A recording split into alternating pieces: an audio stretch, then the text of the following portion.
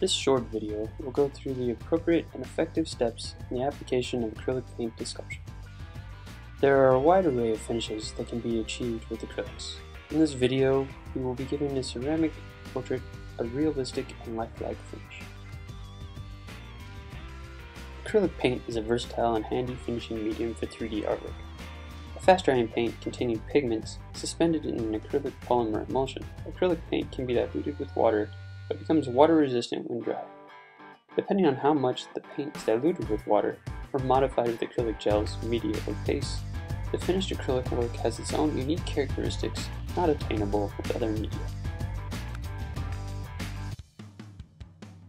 In order to successfully paint your sculpture with acrylics, there are a few supplies that are essential.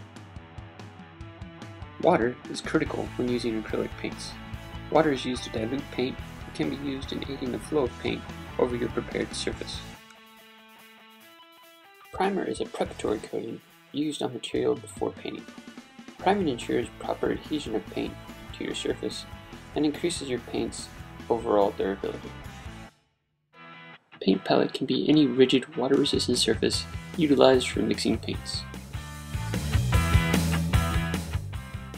Paint, the most essential ingredient, can be found in a wide array of colors and finishes.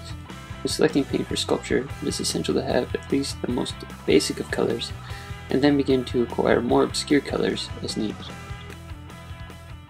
Palette knives are used for mixing pigments on the palette.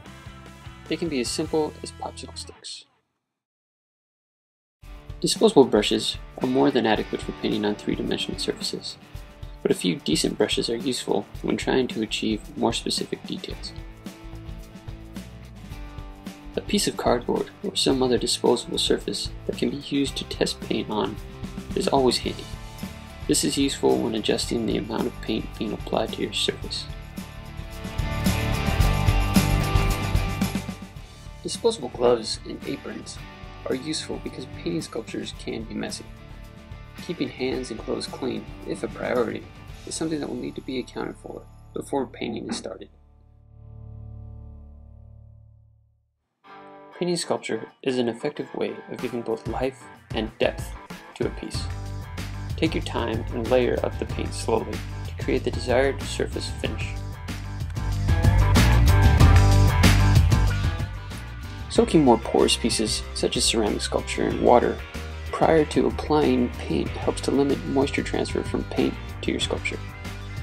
This is important in order to ensure proper adhesion of the paint to your work. Soaking is easily accomplished by fully immersing your piece in a bucket of water. If the piece is too large to be fully immersed, spray with a hose or apply water directly with a sponge. When using spray-on primer or spray paint, it is important to be in a well-ventilated area and to use the proper safety equipment. Applying spray paint is an effective way to cover large surface areas evenly and quickly. Remember not to rush. Keep a fair distance away from the subject being painted and try to avoid over-applying too much paint to any one area. Instead, make even lighter coats to the whole piece. Larger or more complicated pieces may require more than one coat.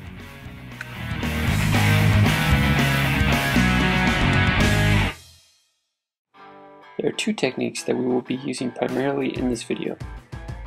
Washing is a technique used to cover large areas of a sculpture with diluted color.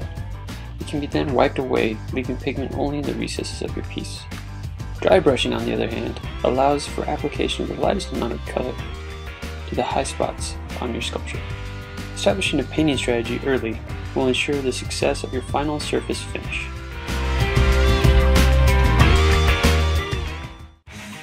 Approaching the whole piece in the beginning with the neutral warm wash will help in establishing the definition of the portrait.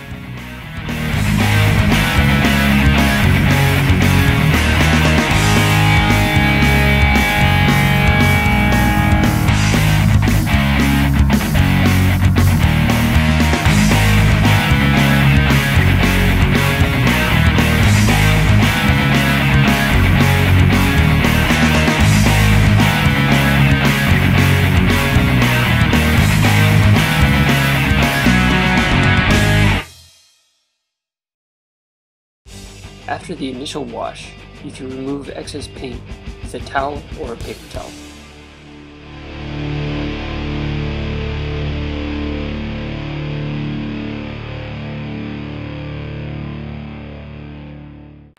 Next, we can begin to apply thicker layers of lighter colors to establish the lightness of the portrait's blonde hair.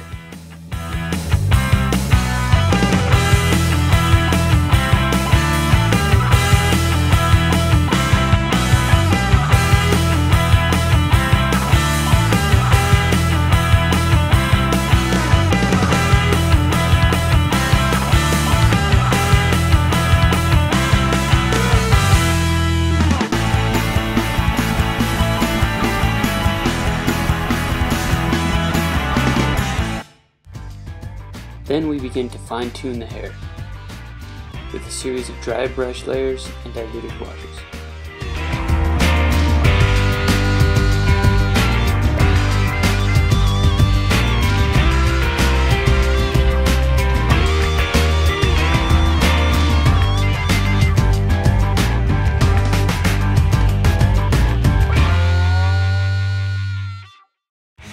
It is okay to get paint on other elements of the piece.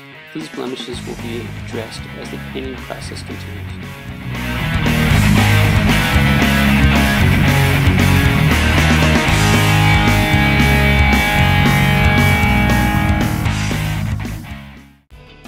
When the hair color and density are established, move on to the face.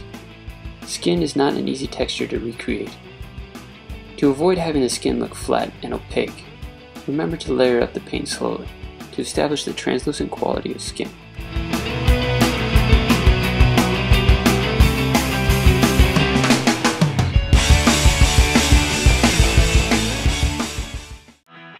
Start with cooler colors and then begin to layer up warmer colors.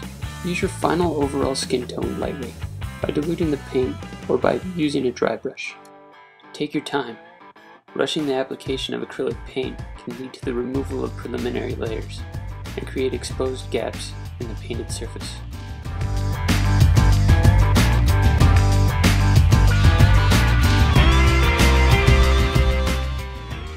This is the time where a few decent brushes are useful.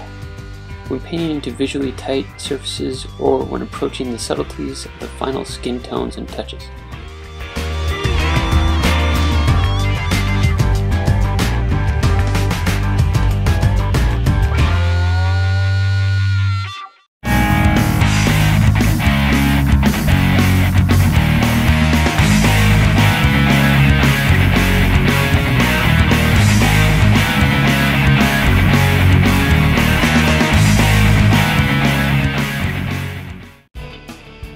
The last of the details on the face are usually done with a small fine brush, touching up the subtle differences of warm and cool colors in the final skin tones.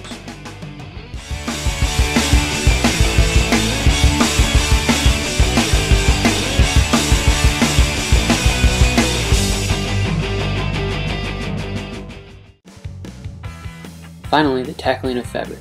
Simple fabrics are easily painted, usually only requiring 2 or 3 layers of paint.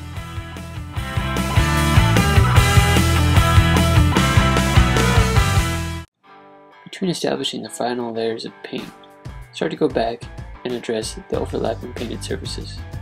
Touch up those spots, for instance, where the skin tone overlaps the hair color. Now is the time to differentiate the painted surfaces of your sculpture.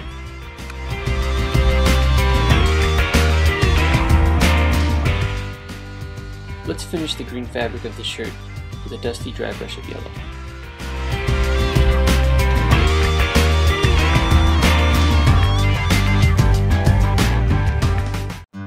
After applying acrylic paint to your sculpture, you should have a finished piece, with a new layer of depth and realness.